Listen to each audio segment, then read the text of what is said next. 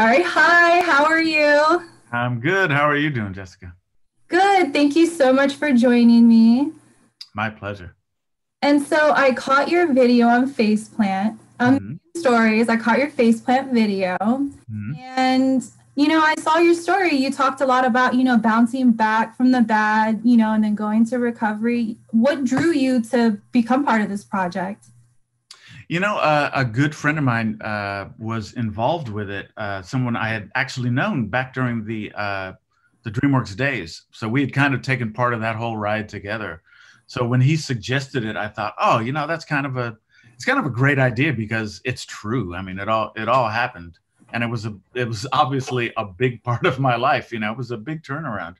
So it felt like the subject was important enough to me that I felt like it was something that I should participate in and share. I really did like your quote where you said you are more than that failure and you are more than that project. Hmm. Just wondering, you talked a lot about, being in your 20s and doing the drawing boards, you moved on to that. Do you think that you would have told yourself that back in the day and listened to yourself? I think back in the day, if I had told myself that something like that would happen to me, God, I probably wouldn't have believed it. I think I had enough ego back then where I was like, "Pfft, yeah, maybe somebody else, but I'm never gonna have to worry about that."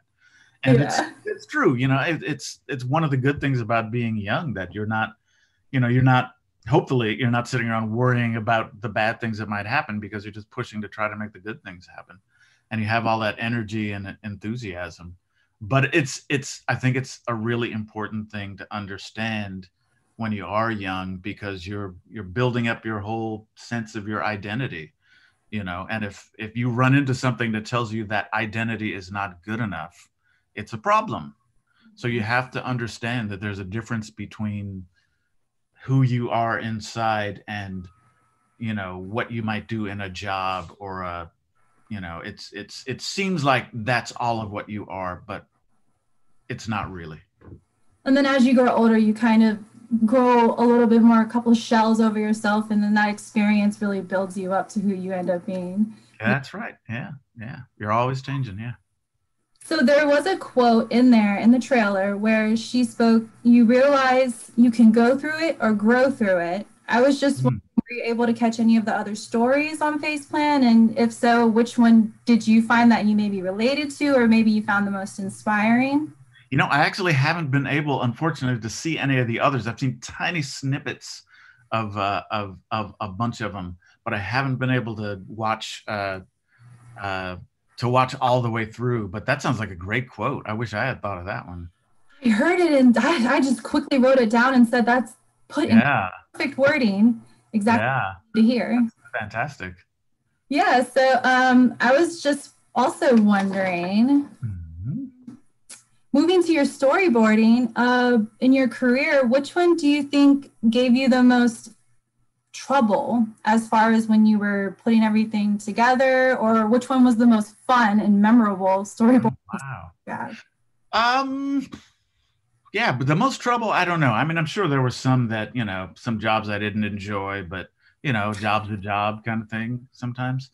But as far as the ones I enjoyed the most, man, a lot of working on movies is the people that you get to work with, whether they're, and it's not always like the famous people by any means. Most of the time, it's the people who like it would be other storyboard artists or like production designers or people that I'm working directly with, day in, day out. And it can be a really enjoyable process. I know one movie that I got, you know, I got, I had a really good time and got a lot out of working early in my career with John Singleton, who directed Boys in the Hood and Okay. Justice.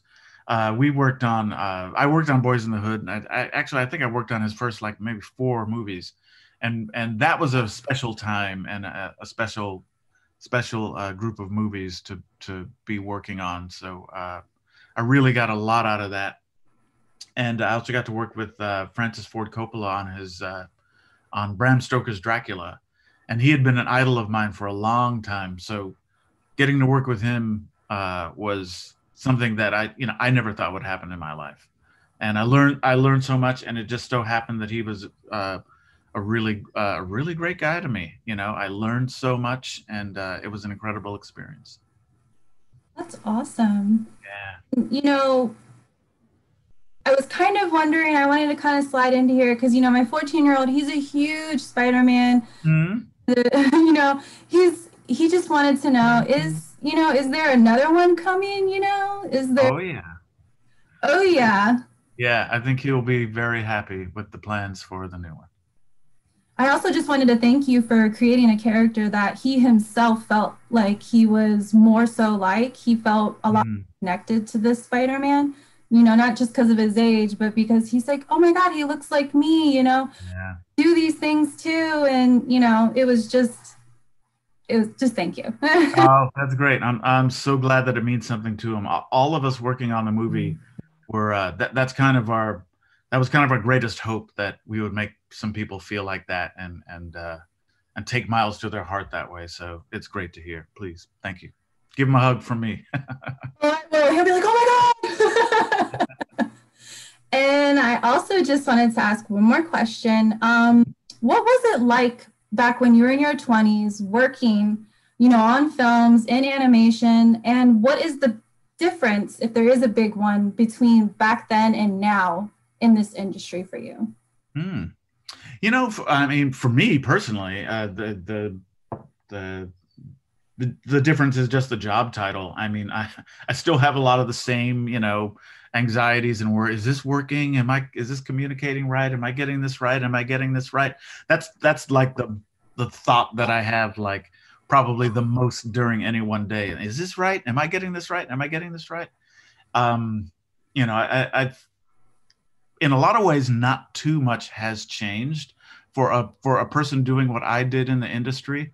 I think it's probably pretty much the same. It's kind of the weird thing about that whole, the job of storyboarding really is just a way of visualizing what happens in a movie before anybody else does.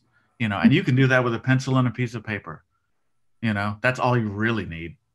Yeah, we do it all digitally and on computers now, but the thinking process, it's all just the basics of filmmaking, and it's how do you communicate clearly the ideas that you and the director come up with, so that other people understand how the movie is going to feel and look. So the basics of it have not changed at all. And I think, a 26-year-old guy doing storyboards, guy or girl or whoever doing storyboards now, is probably exactly the same as I was when I was that age doing it. So Yeah, I was now curious to see. I get to boss them around now. So that's the only difference. Oh, see, then there you go. That's how it's different. Because I was curious to see, I know with technology, everything kind of moved forward. And I just wondered, as far as where you were in it, Yeah. if it would be the same, different. But Oh yeah. Yeah. With me, yeah. Back then it was like Xerox machines and, cut and paste. So it was like the prehistoric days. So that's a little easier and cleaner now. Xerox machines. Wow. Yeah, for real. For real. Well, that's all the questions I have. Thank you so much for joining me. It's my pleasure, Jessica. Thanks so much.